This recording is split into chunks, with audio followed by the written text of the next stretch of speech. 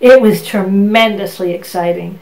Those first two classes, the list of people who've gone on to have really stellar careers: Patty Ann Rogers, Tracy Doherty, Paget Powell, Sidney Wade, Michelle Boiseau, Jeff Green, Tom Cobb. I could go on and on and on. And since we were a relatively small group, over the time that I was there, the program grew to 100 plus students, but in those days there were about 30 of us. And we were all in the trenches together. And each of us was warmly welcomed by the then chair of the English department, John McNamara, and who helped us get our schedule straight.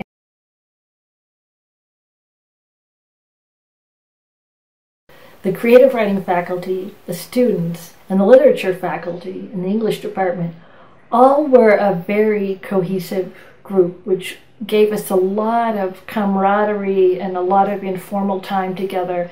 And it was thrilling. And there's so many more students I could mention. Glenn Blake, who's now running the Johns Hopkins program. So many students who were so gifted and so dedicated to their work and so up for anything. And the faculty encouraged that.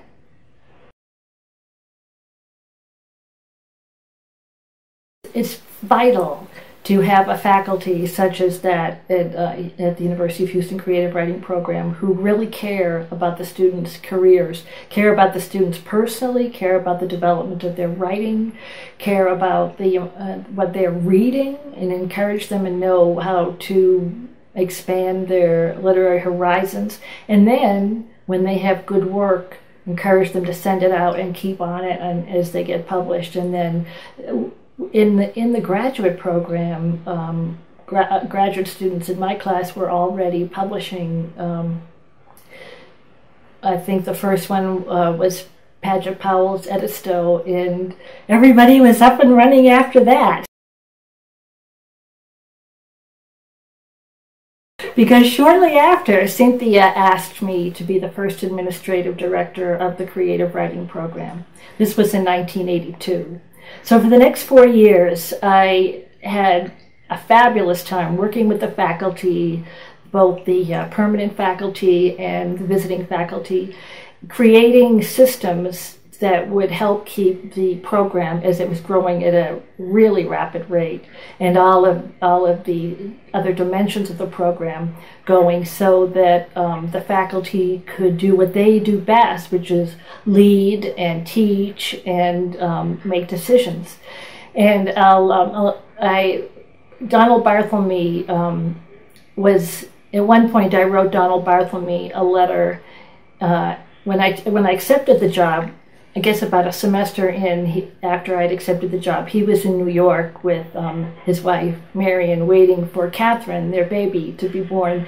And so I was keeping him posted on what was going on back at the program. And one thing I remember writing to him was, my main job is placating geniuses. Because you can imagine with people with writers and teachers of such extraordinary caliber and creativity and such vision for the program, it was often like herding cats. They were often in conflict with each other. They all wanted time for their own work, of course, understandably. They wanted their own they had their own particular idea about their teaching schedules. And each had a big personality, let me put it that way. And I sometimes, to tell you the truth, I sometimes felt like the eldest daughter in a household of highly creative but conflicting adults, even as they had the best interests of the creative writing program in mind. To give you